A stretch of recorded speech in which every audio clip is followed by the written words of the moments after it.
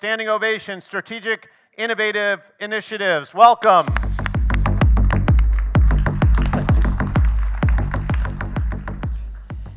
We're in the business of making things talk. These are our customers. When they talk like this. If you don't listen to them, this is what happens. According to experts, 90% of all accidents are caused by metal fatigue. Metal fatigue is like cancer. It grows slowly. You don't see an external change until the last instant where it cracks and then fails. If only we would have a way of telling the age of metal. Now we have. We have a patented extraordinary sensor to sense the age of metal. It tells you in milestones. It raises a flag when you reach 10% of the life. It raises another flag when you reach 50%, and so on and so forth. There are so many people are trying to do the same thing. There are about 12 companies in the whole world trying to do something similar. But their sensor tells only one thing. It says, cracked. Whereas our sensor can tell you the age in milestones. So there is a big difference. This is my team.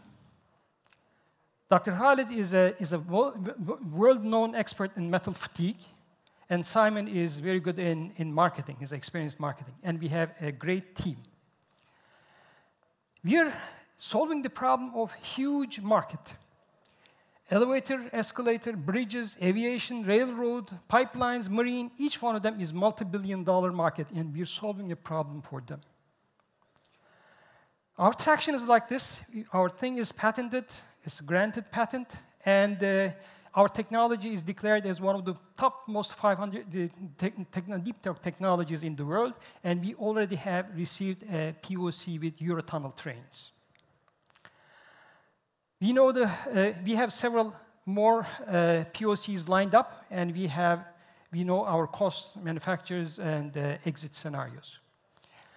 Our revenue model is selling the sensor, a POC, AMCs, and data analytics.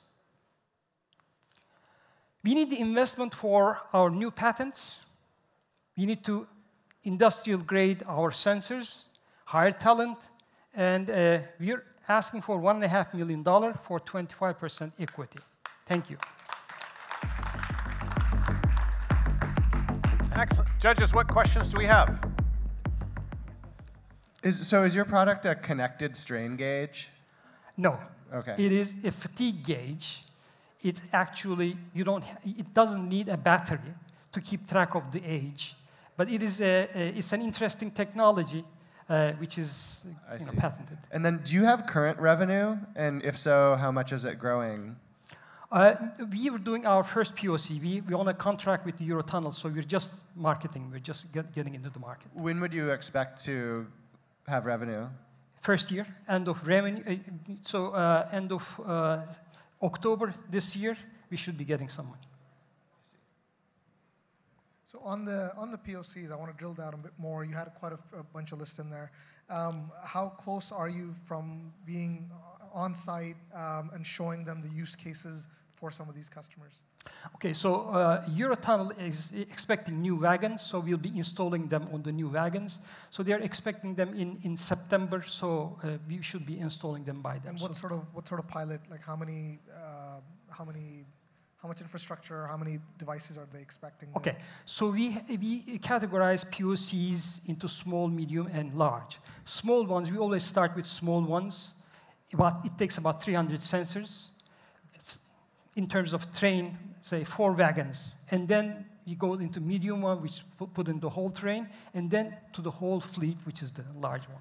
And after you've put in the sensors, do you have maintenance, training, and sort of follow-up? Yes, data analytics. We have to fetch the data and analyze the data and inform the customer about how things are going. Just real quick, and I apologize if I missed this in your deck, but what does your competitive set look like? Who do you consider your competitors?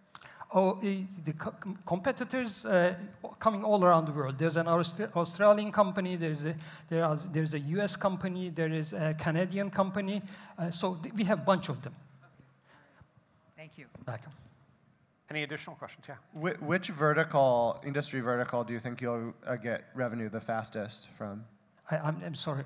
Oh, so of the industry verticals that you are pursuing pilots in, like which is the one that is going to turn into actual paying customers the fastest, do you think? Okay, the quickest one seems to be the elevator and escalator because there is no competition there.